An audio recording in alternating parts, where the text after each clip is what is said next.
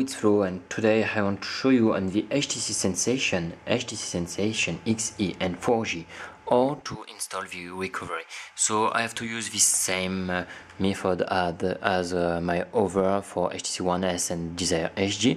So you have to download the recovery Clockwork Touch 5.8.0.9 pyramid. So I will just send the download link on the description, and we must to restart our phone with hboot S off, as seen on my previous video, on the bootloader mode. So let's go to restart it.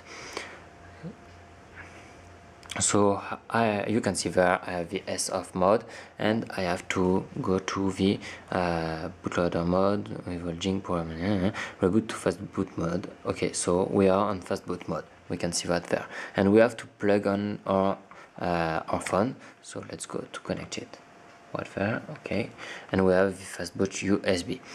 When we have that, you can run fastboot command. So we must go to run and execute CMG. Then we have to go on the tools files where we must have placed. So we must copy and cut the file downloaded on the tools of Android-SDK. So this is this one, and we must just enter a command. So let's go to check this command where it is. Wait. So the command is so we must go to the CMG window and enter the place of the tools. So CG android.sdk-windows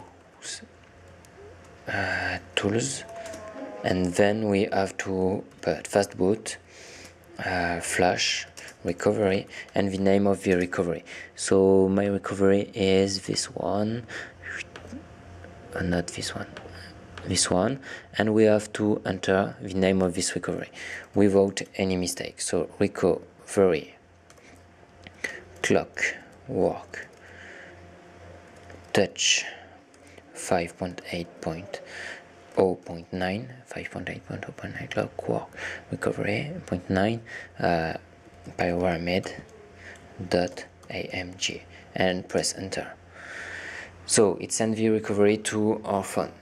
There, it's writing the recovery, and we have a first. Okay, we must have a second one, and it will work.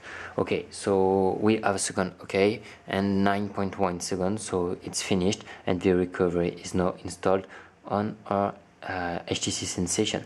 We can reboot it or go to the bootloader, and we must be able to use the recovery. So let's go to recovery there, and it must reboot right now on the recovery. Then we have to root our phone. So this is the recovery. So this is just working, and you can just place your thing on the screen by the volume button and press power button to select.